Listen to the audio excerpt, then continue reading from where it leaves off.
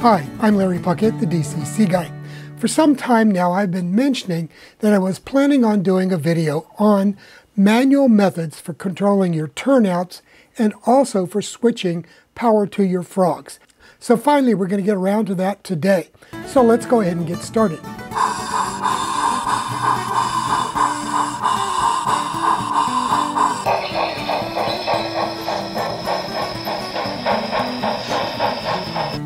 Okay, so let's get started. And for that, I'm going to focus down here onto the workbench so that we can take a close-up look at these three methods that I have for you for manual control of your turnouts and switching power for your frogs. Okay, so the first device that I want to show you is the Blue Point switch machines. And if you remember, I used these on the modules that I built about 1.5 years ago for controlling the turnouts and the frog power on those modules. So basically these work very similar to a tortoise switch machine. All you have to do is move this device here in the center, this throw rod, and it controls the throw of this wire here. And that wire goes up through the baseboard and into the throw bar on your turnout, so that whenever you move this arm, it will change your turnout and set your points for the correct direction that you want. And these are basically installed with these push rod mechanisms here. They sell these little wooden control buttons and these push rod devices plus the connecting hardware. And all you have to do then is install this and have this come through a hole on your fascia, and then you can simply use that manual method to control your turnouts. Now I said that these also control the polarity or the phase of your frog itself. If you look right here, there is a double pole, double throw switch that you can use and wire up to power your frog. So basically what I've done, and you only use half of this for controlling the power to the frog. So you could use the other for a signal or something else. So basically then I've got red and black wires here attached to the connections here, and those go to the DCC power buses. And then the one in the center with the green wire here, that one goes to your frog.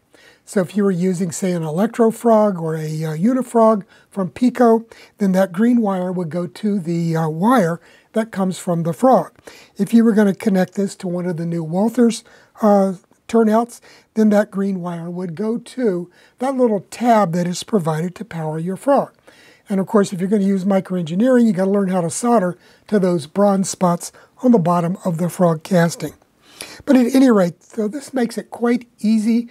You can manually control your turnouts, power your frog without any problems at all. These are fairly easy to install, as I showed in the videos.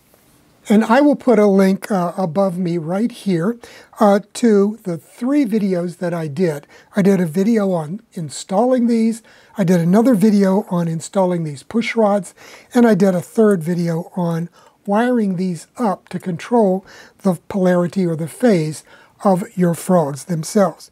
So go ahead and take a look at those videos, and if you're interested, I have about a dozen of these that I'm getting rid of, so these will be for sale, and I can make you a good price on these because I'm going to be converting the module to IP digital switch machines for some upcoming videos that I'm going to be doing. So these are going to be surplus very soon. This is the first one that I've taken off of the module. So if you want these, they're in good shape. I haven't used them that much. Just let me know in the comments. Now this next method is one that you can actually build yourself. Matter of fact, I don't know of anybody that makes these available commercially. Basically, you start with one of these single pole double throw switches or a double pole double throw switch, as in this case, and some of the KNS wire. I'll let you look at this. Hopefully I can get this in here so that it doesn't create a lot of glare. But you can find these at your hobby shop here in the United States. They are a KNS product, and they usually have a display in most hobby shops where they sell these various sizes of wire. This one here is 0.032 inch diameter music wire or piano wire, and this will be used for a couple of different things. So let me show you that. As I said, you start with one of these very inexpensive slide switches. These sell for very little money. You can get them from allelectronics.com. And then you drill a hole right here in the side. Let me see if I can show you that. So there's a hole drilled in the side here, and then there's another hole drilled here in the top. And those are for inserting wire. You insert one wire here in the top, and that will go up through the bottom of the layout, through your road bed, sub-road bed, and through the hole in the middle of the throw bar. And then this device is screwed to the bottom of your sub-road bed. And so this works particularly good where you've got a plywood or other type of solid surface that you can screw this into. You'll notice here that I've got a couple of aluminum rod-looking things. These are pieces of aluminum or any other metal that you can find, tube. And basically, I just cut these. I got these out of the same rack, the K&S metal rack at the hobby shop. They sell these there too. You can get them about a foot long. And then you can just cut these with a hacksaw into the lengths that you need. And these serve as a standoff so that this is installed below the bottom of your layout, right below your points on your turnout. So let's look at an installation here. Okay, so this is one that I've already made up as a mock-up for you to see. Let me move this up here. There we go. So I've got my switch installed underneath of the turnout, and then I have this piece of wire here. And this piece of wire runs out to the fascia, and that's what you will use to throw your turnouts. I have a wire, that 0.032 inch diameter wire goes from here up through the bottom. I've got a little piece of plastic right here with a hole, a small hole drilled through it that this piece of wire goes through, and that's going to serve as the fulcrum for this mechanism. And then it comes up right through the bottom of the Walther's turnout. And by the way, this is one of these new Walther's turnouts with the continuous closure rail and point rail, because people had asked me whether or not I would be able to throw that using a wire rod like this. So let's see how it works. So I'm just going to take this and move it side to side, and you can see that the points are closing. So you can do this. Now it does take a little bit of adjustment, fine-tuning with the placement of this piece of plastic here, and also with the thickness of this rod or wire that goes up. But that's entirely how it works. So all I'm doing is moving that switch using this piece of wire. So it's similar in some respects to the throw or the push rods or throw rods used on the Blue Point switch machines. So that's how that works. Now, how about the power for your frog? Well, let's look at the bottom. So what I've done here is I have my red and my green wires, which will go to the DCC power bus.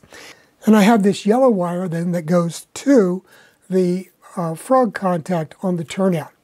So that provides the power to the turnout. And when you throw the switch here to control the points, it will also change the polarity or phase that is sent to your frog right here. So that's very simple, easy to do. And as you can see here, this gives you another idea of how to install these. And again, these little standoffs here, you could use nylon ones, you could use brass, you could use steel, you can use aluminum, whatever is available and cheapest at your hobby shop. Okay, and that's all there is to it. It's a very straightforward, easy to build mechanism, but it's something that you have to adjust the dimensions for to your model railroad. So I really can't provide any real details as to how long these need to be. Let's take a look at another commercially available method that you can purchase through your Walthers dealer or possibly at your hobby shop.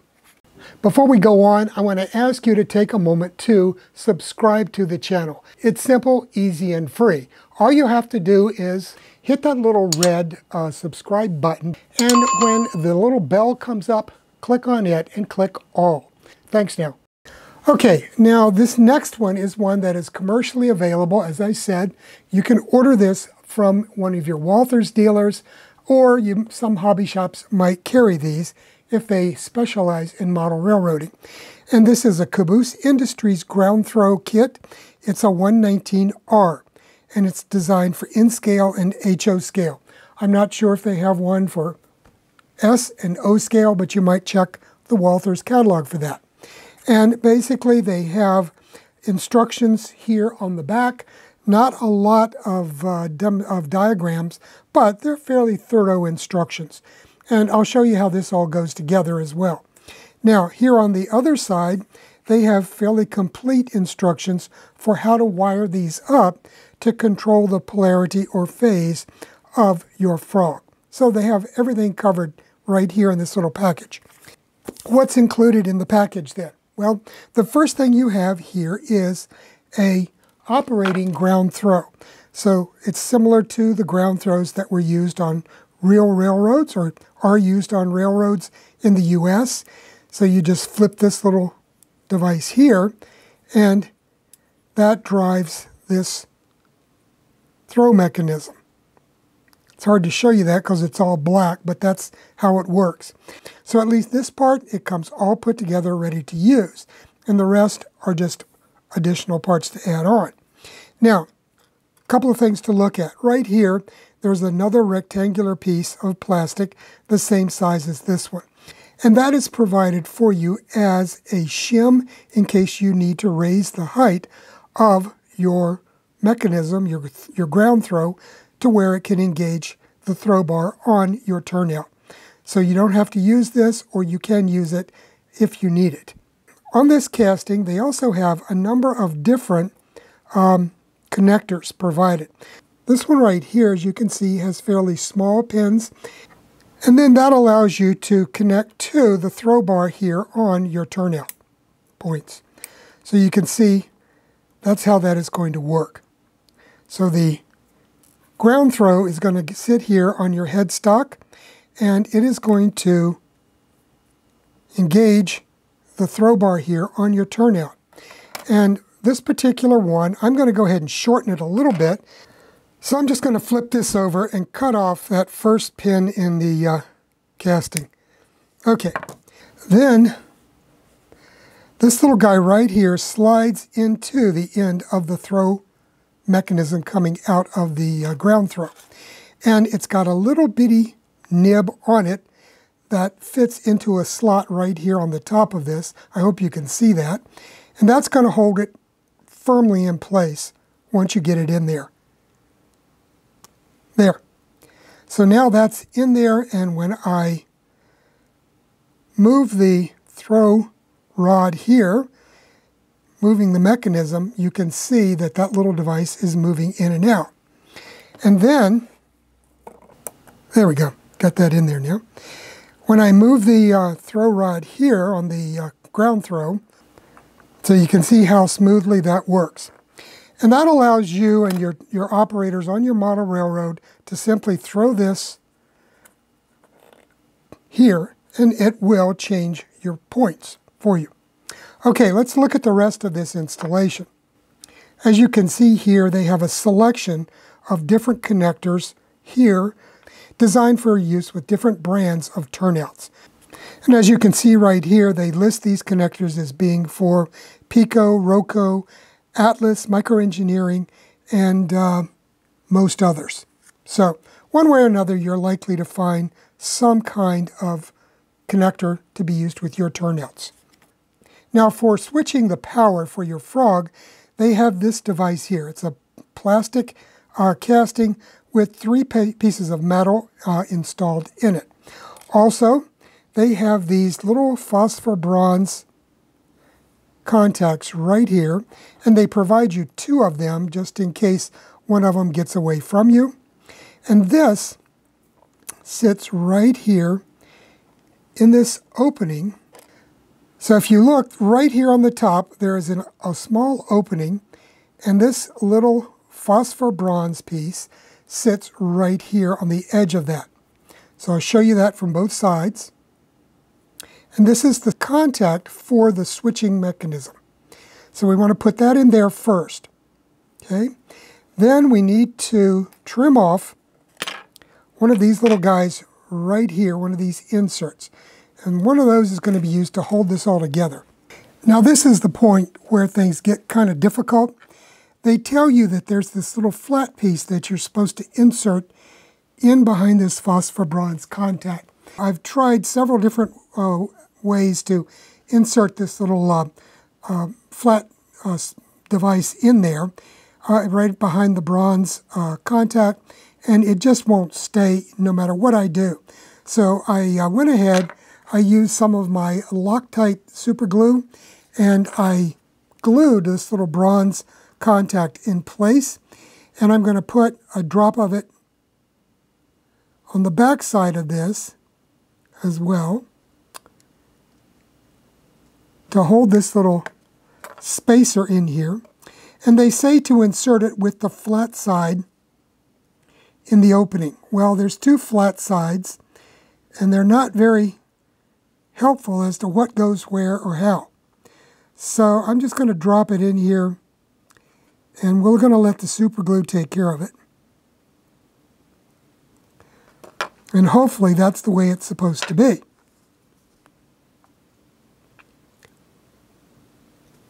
Okay, now the next step is to take this guy here, which is the other contact, so it's got these three arms, and the rounded side goes towards the bronze clip. So that sits down in here, and then there's a couple of arms that go down into that slot there, and then you pop this one into place.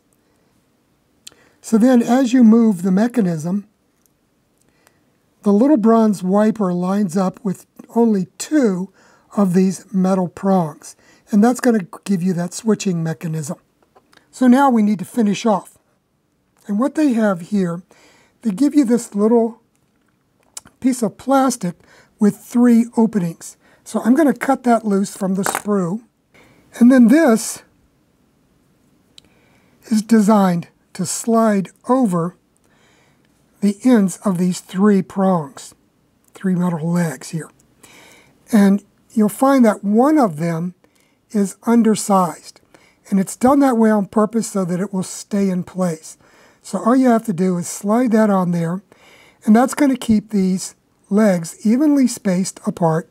They're not going to wobble around, and it's not going to fall off because it's on there nice and tight. Okay, so now the final thing we need to do is make electrical connections here. So I've got it all set up here to be soldered to. I've got some solder, and I've got my soldering iron already. So I'm going to pre-tin right here at the bottom. And they warn you to stay away from that piece of plastic so that you don't melt it. Okay, so those are pre-tinned.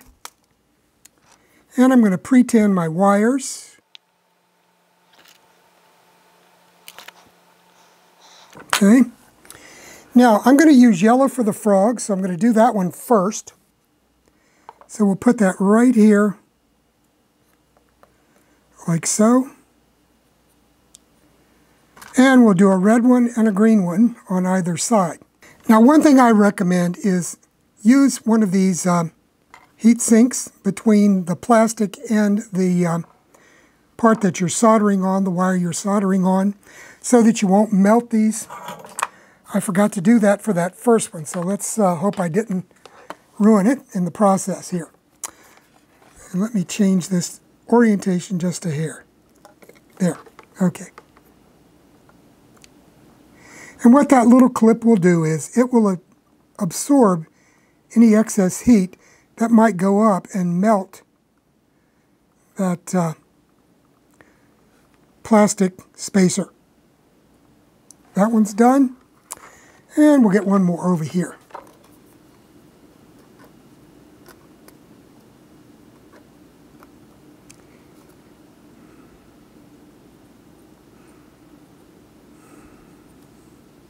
And you can find these heat sinks on eBay, places like that, electronics suppliers which should have them as well. Okay, so we've now got the wiring ready to go. So again, the red and the green wires would be attached to your DCC power bus, and the yellow wire here in the center would go to your frog contact.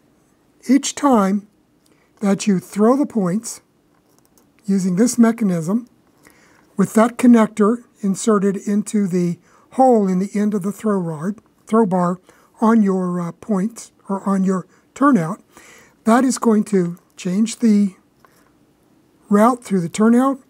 And using this switch built in here, it's going to change the polarity or phase of power out the frog for you. Now this is a neat little mechanism. It also means you're going to have to cut a hole through the top of your layout in order to insert this switched part down through, because this has to sit right there on the edge of your turnout itself. Also, I'm not at all impressed with this little insert mechanism that they give you. The super glue did it, held everything together, and it works fine, but you shouldn't have to do that. It should work properly, but, you know, this, to my knowledge, this is the only one of these that is made, so beggars can't be choosers, I guess. Well, that's it for today's video. I hope these methods will be of some use to you on your model railroad. You can still use manual methods and also provide the correct phase of power to your frogs without going to those electronic devices. So, give these a try and have a great week.